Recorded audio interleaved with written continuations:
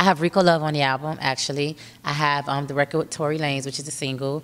I have K. Michelle on the album. I have Kelly Price on the album. I have Lil Wayne on the album. 2 Chainz, Lil Boosie, Plies. So it's a diverse album. The Lil Wayne record is a record that was produced by a guy in Miami, Audio Jones.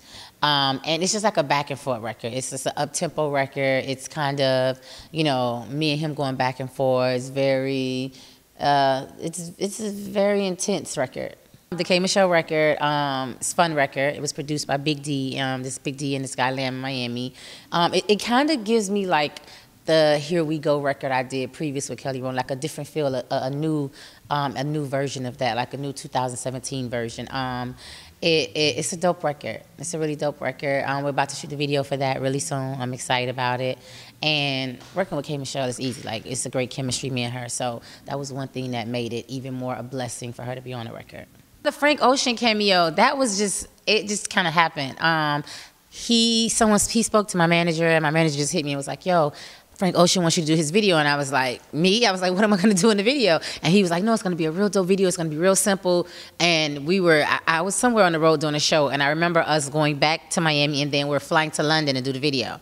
And when I get there, I got to the video, and it was just a guy with the camera that was making like Polaroids, and then Frank Ocean came out. He spoke, such a sweet guy, such a nice guy, very humble, very respectful guy. He came out, he introduced himself. We took a picture, and nobody put the pictures out. We wanted to wait for the video. And then I just stood against a wall, and the guy just shot like Polaroids, and it was just done.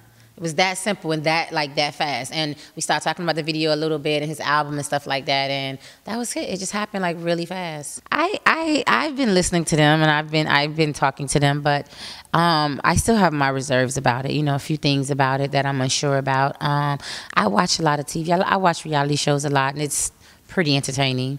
So it's just more for myself.